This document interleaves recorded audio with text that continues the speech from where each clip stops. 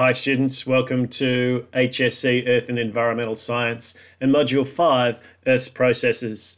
This is video number 5 and we're going to be looking a little bit at multicellular life. So as we've done previously, we're still looking at evidence for the origins of life, and this time multicellular life, particularly in relation to some of the information that's come through the fossil record on the Ediacaran and Cambrian faunas. So what we want you to be able to do is to explain the origins of multicellular life, to describe some of the evidence from fossils in either the Ediacaran or the Cambrian assemblages, and then to evaluate the evidence of both to see how we can put together this idea of the first multicellular life. So up to now we've concentrated really on the formation of organic molecules. What were some of the ideas that we had about how organic molecules formed from inorganic molecules? And this was a critical stage. Richard Dawkins, in his book The Selfish Gene, talked about replicators. And before we got onto all the other fancy stuff around these chemicals, we had to have specific types of chemicals that were capable of reproducing themselves into infinity, pretty much.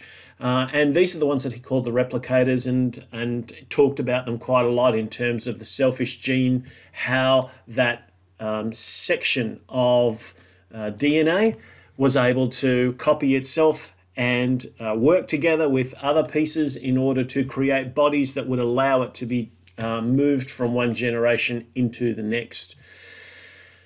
Now, in addition to these replicators, we had to have some sort of protection for them. So then we had the development of membranes. And of course, the thing that we know about the replicators, which are the nucleic acids, is that they don't just replicate themselves, but they also code for proteins. And proteins are part of this protective membrane around the body of the cell. So we had to have some way of kind of condensing inside and outside of where these particular replicators were.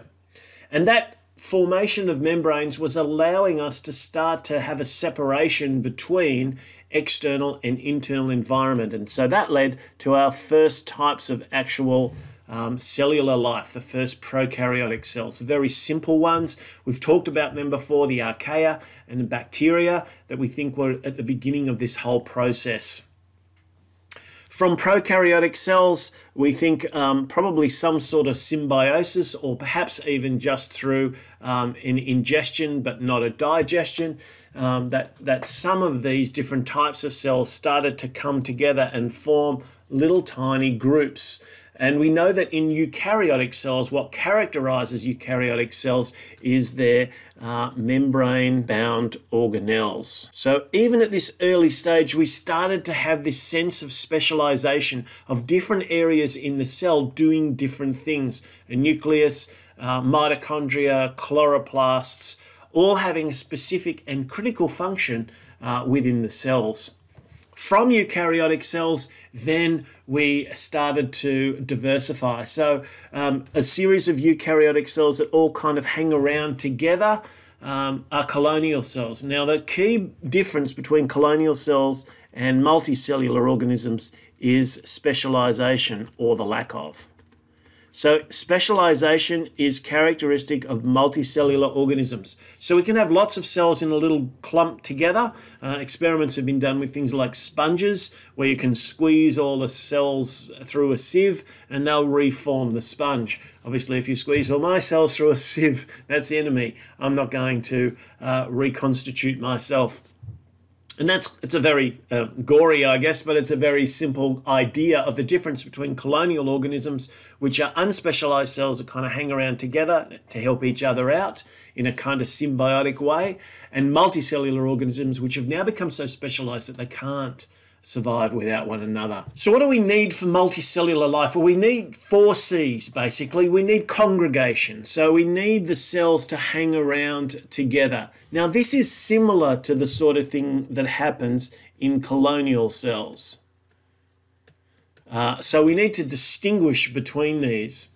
We need communication. So we need the cells to be able to communicate in a two-way kind of relationship, one to the other, so that they know what they're doing, where they are, and also so that there's some ability to facilitate the third of these C's, which is cooperation. How do the cells work together?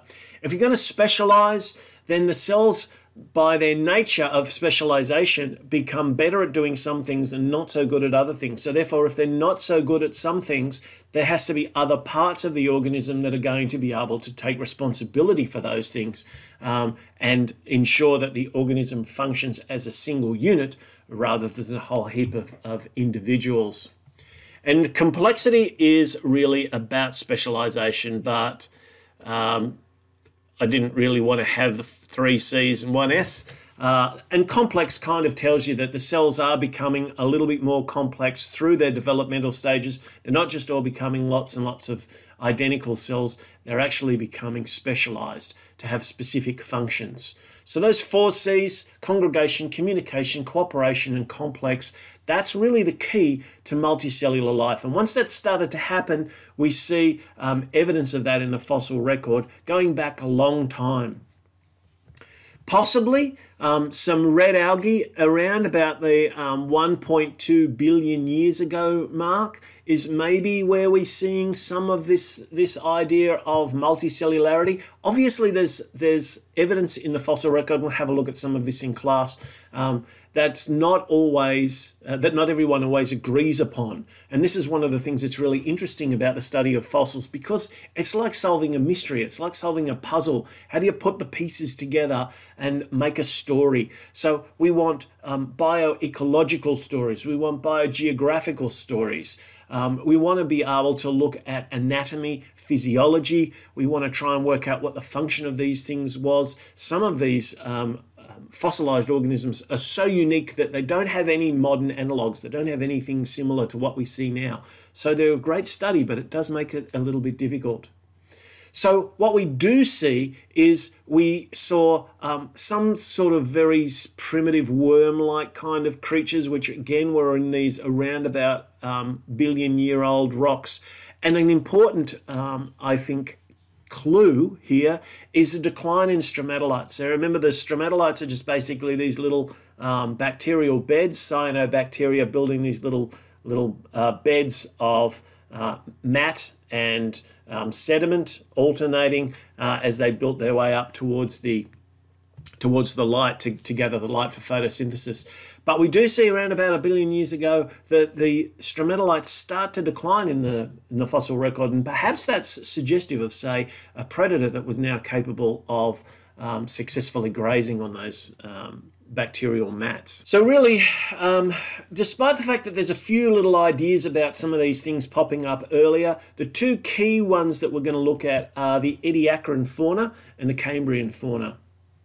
The Ediacaran is a nice one for us Aussies because it has a local flavour to it. The Ediacaran Hills in the Flinders Ranges of South Australia is where a lot of these fossils were found. Some of them first found in this site, and the site itself was quite diverse in terms of the number of different types of organisms that were found in the rocks. The Ediacaran fauna is basically a filter-feeding fauna. So most of them are relatively sedentary. You had Dickinsonia, which is this one, which kind of looks a little bit worm-like, slightly segmented. So we are starting to get to something that looks a little bit different. These sorts of sea pens, which were also characteristic of the Ediacaran fauna, were starting to suggest some levels of specialization, structures that were not all the same. And so that is starting to give us this idea of multicellularity, of specialized cells for specialized functions.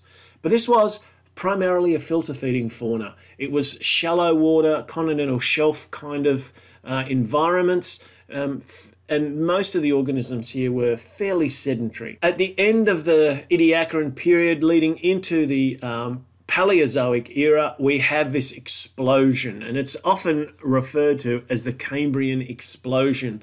And that's because of this magnificent diversity that was seen in the fossil record, especially in places like the Burgess Shales.